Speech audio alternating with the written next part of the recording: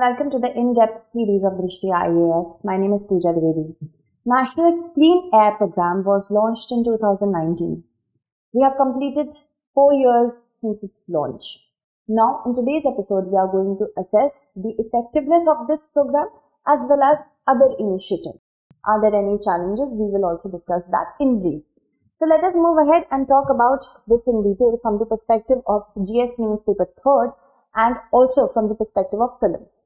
So National Clean Air Program, which is also known as NCAP, it was launched by the Ministry of Environment, Forest and Climate Change in January 2019. It was the first ever effort in our country to frame a national framework for air quality management. That means to manage the level of pollutants that this country is emitting.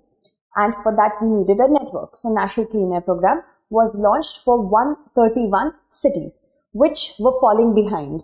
Now it also is very mandatory for you to know from the perspective of prelims examination that NCAP had time-bound approach. That means it becomes necessary for us to assess if we have given certain time to any kind of mission, we have to do the assessment because that is going to reflect in your question papers as well.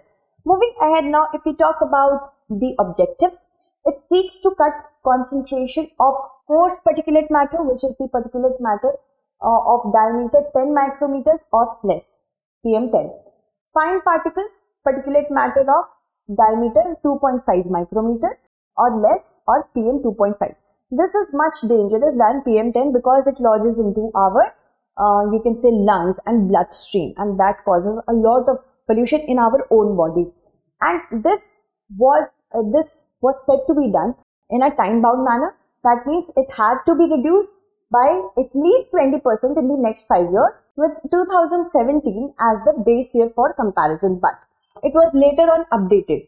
Now, recently, the Government of India set a new target of 40% reduction in particulate matter concentration in cities covered under the National Clean Air Program. And this was to be done by 2026. So there was a revision as well. Moving ahead, if we talk about the objectives, it covers 131 cities, but at some places it is given 132 cities. But I checked with the Hindu, in 2 different articles of the Hindu, it was given 131 and it was recurrent. So you can say 131 cities, okay. So it covers 131 non-attainment cities which were identified by the CPCB. Who identified them? The Central Pollution Control Board, okay. So remember what I said right now about the 131 cities. It was notified by the CPCB under the Air Prevention and Control of Pollution Act of 1981. Actually, we are talking about those cities which were falling behind. And these were notified by the CPCB under this particular act. So there is a list of pollutants under National Ambient Air Quality System, which measures the performance of the cities on the basis of the pollutants which are given over here. So if a city is falling behind on this platform at this level, then they will be notified as under this particular act to be taken care of. Okay.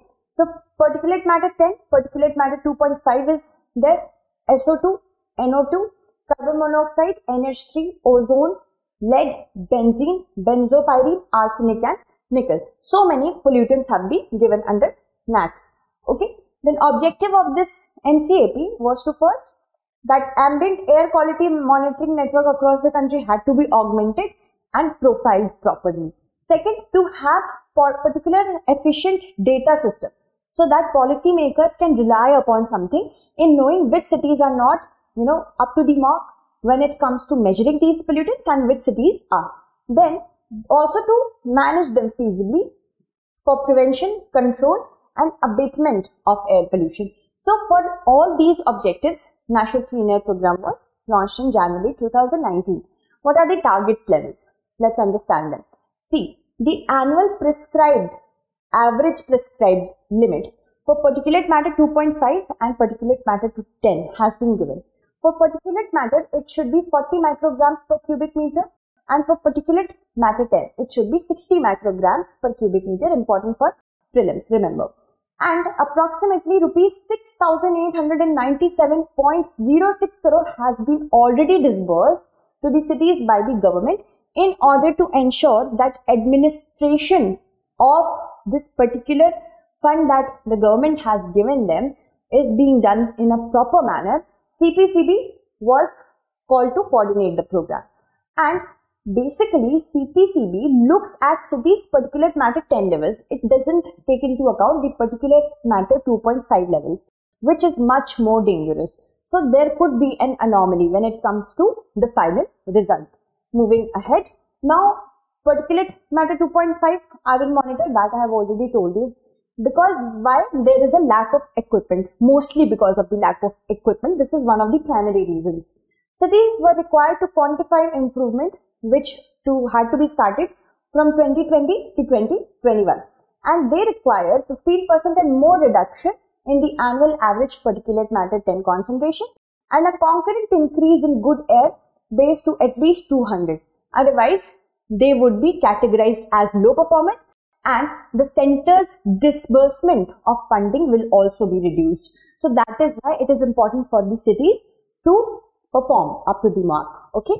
Moving ahead now, how effective has NCAP been? Let us see that. The Center for Research on Energy and Clean Air produced a report in which there was the understanding of how cities are performing. Under this program, NCAP, the cities were expected to sign an agreement between State Pollution Control Board, urban local bodies and the centers. So all the cities have done that. But only 38 cities out of 31 cities managed to meet the targets for fiscal year 21-22. 37 cities have completed the source apportionment studies.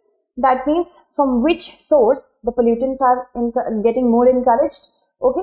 And then no city action plan had been updated with information from these studies. These 37 cities did nothing when it comes to action plan. So, okay, you have got the sources of pollutants, but what are you doing to mitigate them? That has not been produced as of yet. India, according to this report, will need to install more than 300 manual air quality monitoring stations per year in order to achieve the goal of 1500 monitoring stations by the year 2024. But only 180 stations have been installed as of now, that is in the last 4 years.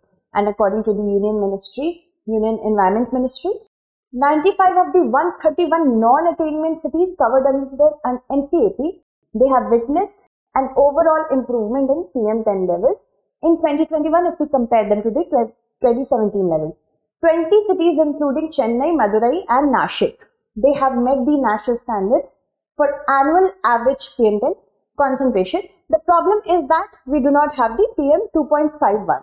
Cities that showed overall improvement in PM10 since 2017, beg your pardon, includes Delhi, Noida, Ghaziabad, Mumbai, Kolkata, Chennai, Bengaluru, Chandigarh. You can screenshot this because it could be asked in your preliminary examination.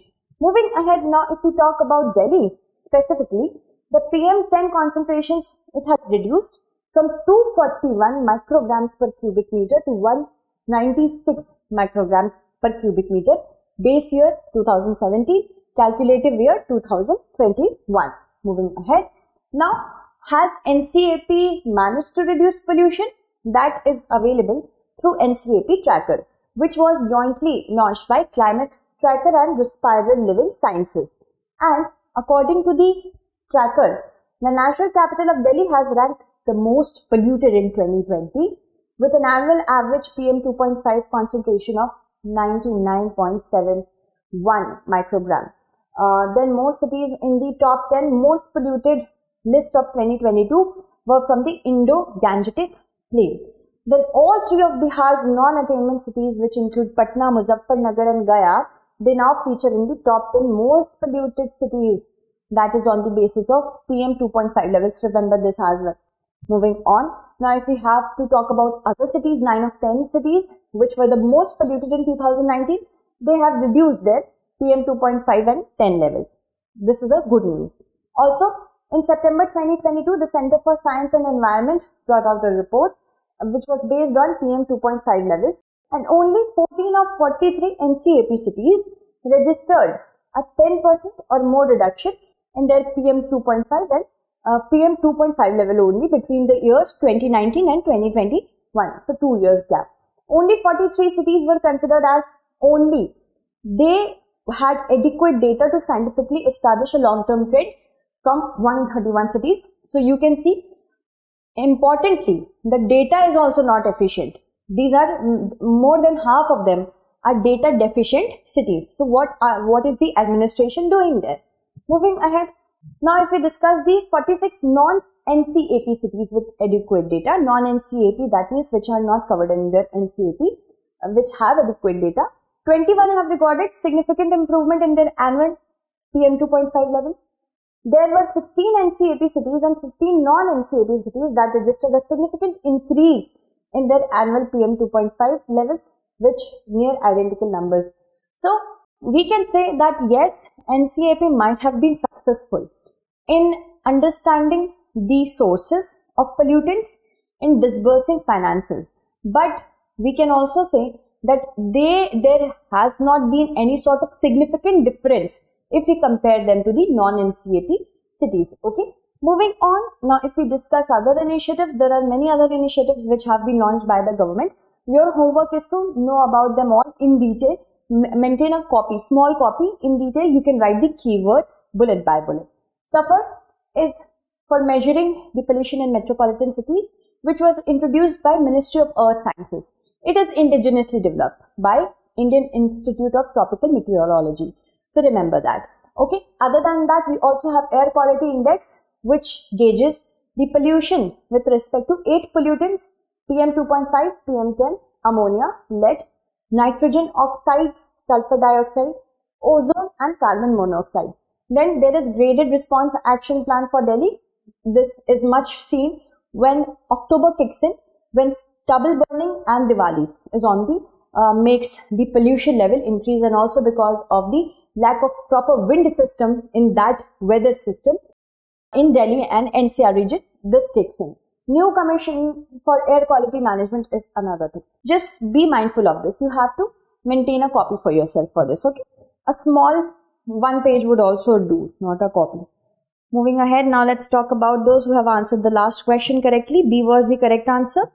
Damanpreet, Sachin, Archana, Sudha, Rupal, Aarti, Unstoppable, Sumit, then Disha, Devendra, Sunita, Himanshu, Simran, Srinivas, Vikas, Akhil, then Akhil Tej and Akhil Kumar.